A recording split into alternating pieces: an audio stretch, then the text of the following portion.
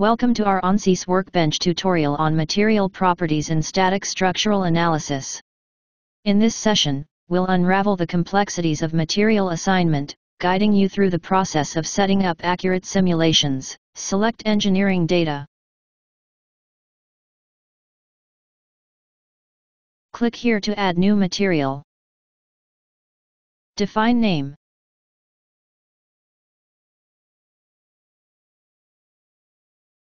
Material is defined. At least one property needs to be assigned to remove the question mark sign for the defined material. We have added density. You can select desired unit to define density value. Enter density value. You can define density value with respect to temperature.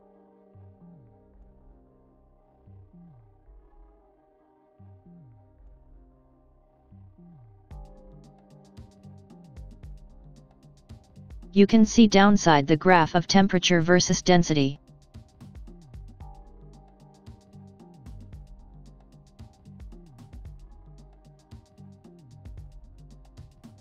You can delete the defined rows also.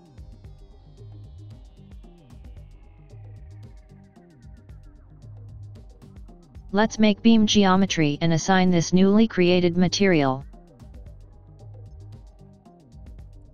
Open ANSYS Space Claim. Create beams cross-section.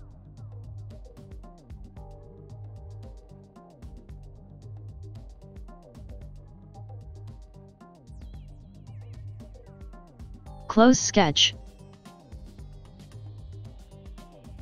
Define beam length.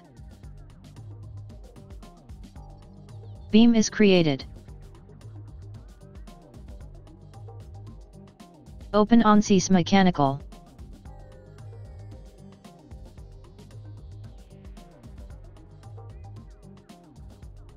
Under Geometry, select Beam Body. Assign Material.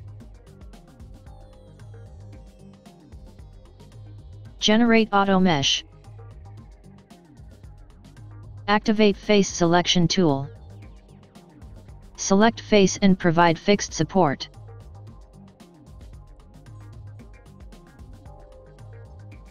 Activate Edge Selection Tool and define force at the end of cantilever beam.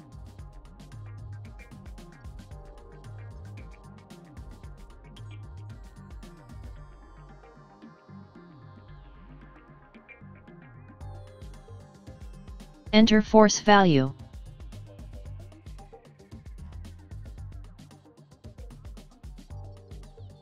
You can see the notations. A is for fixed support and notation, B for force.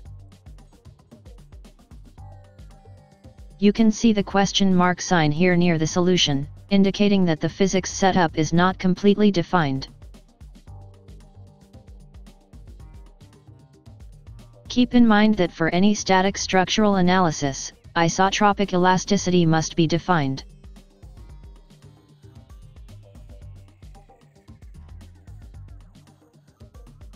You can provide Young's modulus and Poisson's ratio.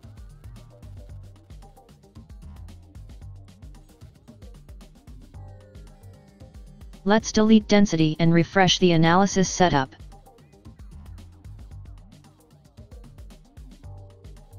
We have now elasticity modulus and Poisson's ratio for this material.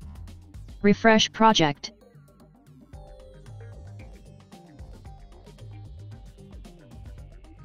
You can see that now physics setup is proper and ready for solving.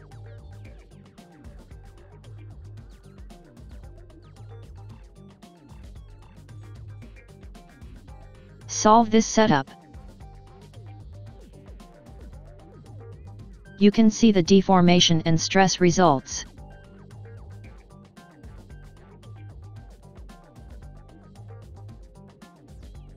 Now let's apply gravity. Here, you can select coordinate system and direction in details.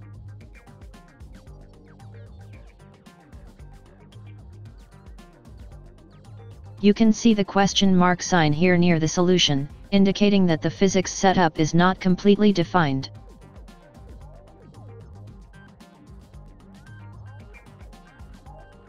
Suppress gravity.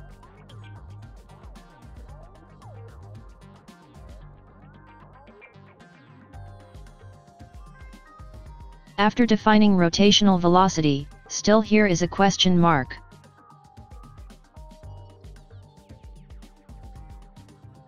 This is applicable to all three above indicated loads. Let's fix this missing property, which is gravity.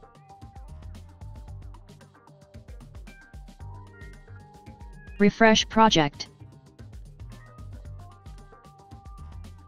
Unsuppress gravity. This setup is ready for solving now.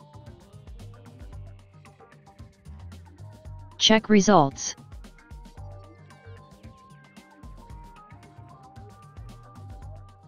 You can set environment temperature here. Let's assume that body is at 80 degrees Celsius. Select thermal condition to apply body temperature.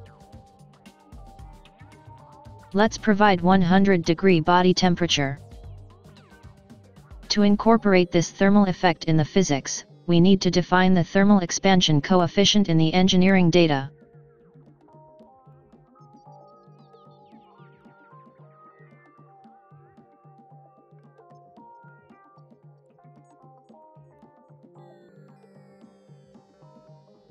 Provide value. Refresh project.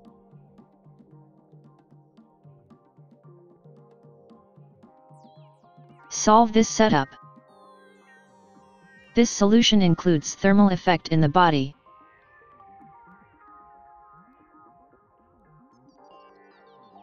Keep only thermal condition and suppress other loads.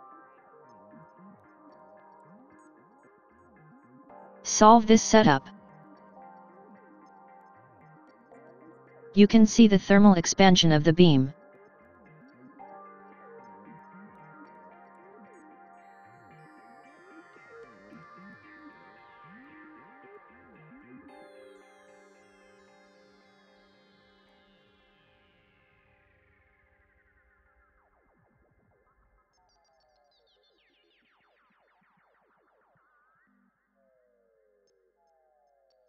The conclusion is as follows: if you need to include inertial loads, density is required. To solve any static structural setup, isotropic elasticity is necessary. Lastly, if you want to include thermal effects, you must provide the thermal expansion coefficient. All the aforementioned data can be provided with respect to temperature.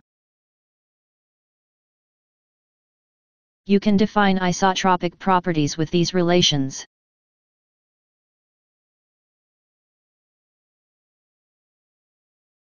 Do not forget to select proper units. Thank you for watching this tutorial.